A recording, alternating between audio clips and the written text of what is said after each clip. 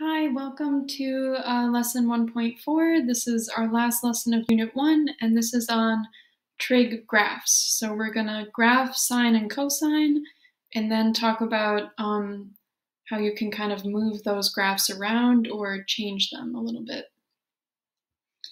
Okay, so first we just want to graph basic sine, basic cosine. And I have a little mini unit circle here to help us.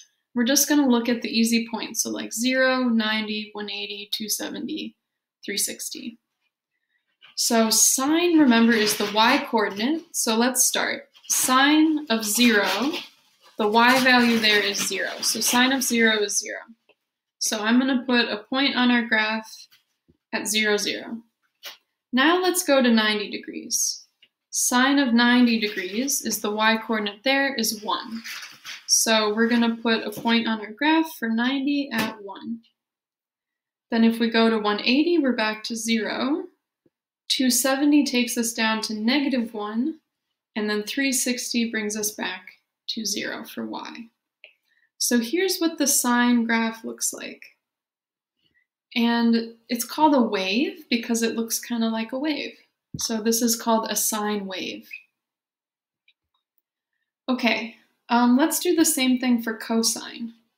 So cosine, we're starting at 0 degrees. That's at the value of 1 on the x-axis. So cosine of 0 is 1.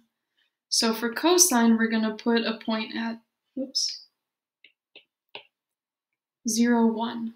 So we're starting at 1. Then if we go up to 90 degrees, we're now at 0 for the x value, which is our cosine. So cosine at 90 is 0. At 180, our cosine is -1. 270, we're back to 0. And then 360, we're back to where we started at 1. So the cosine wave ends up looking like this. All right, so those are the basic graphs. And now we're going to look at how we can kind of analyze the graphs and use these basic graphs to compare to other graphs to kind of talk about them and talk about their features. All right, so analyzing trig graphs, we have kind of 4 main things that we talk about.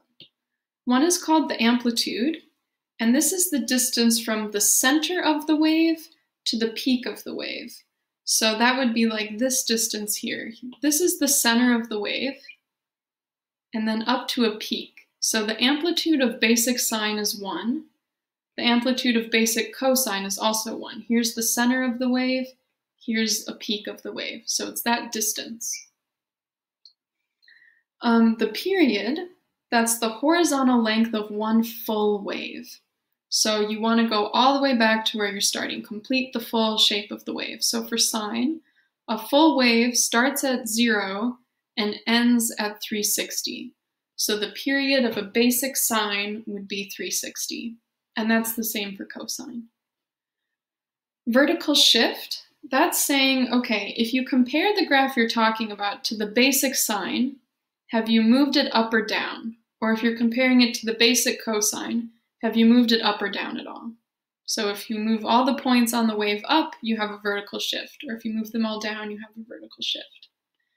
A phase shift is moving all the points on the wave left or right. So if I took all these points and shifted them over to the right, then I would have what's called a phase shift. Okay, so we're going to look at 2 graphs, and we're going to try to identify amplitude period, vertical shift, and phase shift.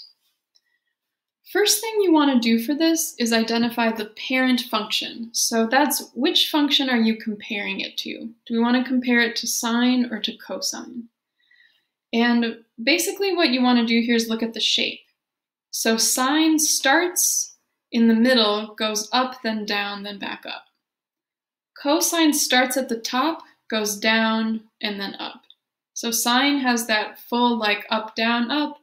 Cosine just goes down, up. Okay, so let's look at this first one. We're starting up at the top, then we go down and then back up. So like right here, this is a cosine wave. That's one full cosine wave.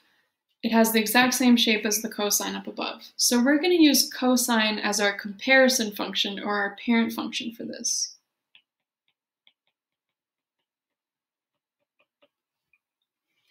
Okay, that's going to become important when we do vertical shift and phase shift. So once we identify that, we can find the amplitude. Amplitude is the distance from the middle to a peak. So here's the middle of the wave. Here's the peak of a wave. So what was that distance? That was 1, 2, 3. So this has an amplitude of 3. Okay, period.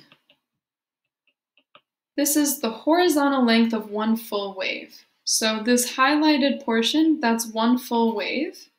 So this horizontal distance, that's our period. So 0 to 180 is a full wave. So our period is 180 degrees. Okay, now we're going to start comparing to the regular cosine for the shift. So let's look back at our cosine. Cosine is centered on the x-axis, right? So it goes equal amounts up and down. The middle points are right on that axis. So use those middle points as your comparison. This one has the middle points shifted down 1, right? The regular cosine, they would be here on the x, but for this graph, they're down. So this has a vertical shift of -1. It went down 1. For phase shift, the regular cosine graph starts with its peak right on the y-axis. This starts with its peak right on the y-axis, so there is no phase shift. And that might happen. There might not be one of these transformations. All right, so that's our first graph. Now let's analyze another one. So again, let's start by deciding which graph we want to compare it to. So this graph starts in the middle, goes up, back to the middle, then down, then back to the middle. So that's the shape of a sine wave. So we're going to use sine as our parent or comparison function. Okay, amplitude and period, we don't need to compare. We can just look at this graph. So amplitude is distance from the middle to a peak. So there's the middle. There's the peak. But let's pay attention to the scale. So the middle's at 10, the peak is at 15. So our amplitude is a distance of 5, right? There's a distance of 5 between those. Okay, period. That's one full wave, right? So here to here is one full wave.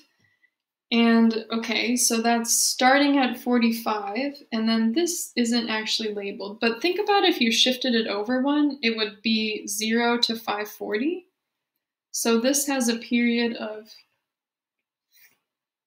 540.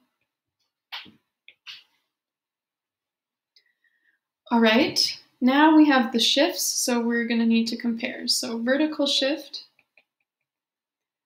the normal sine starts right on the x-axis. It's centered on the x-axis, right? So this center has moved up 2 on the graph, but each unit on the graph is 5. So we've actually gone up 5, 10.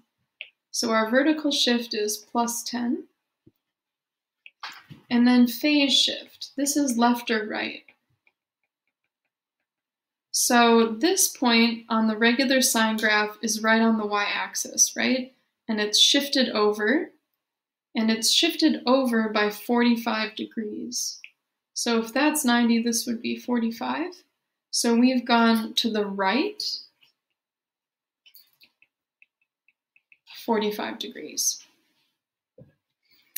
All right, so that's some basic info about trig graphs and how we can analyze them.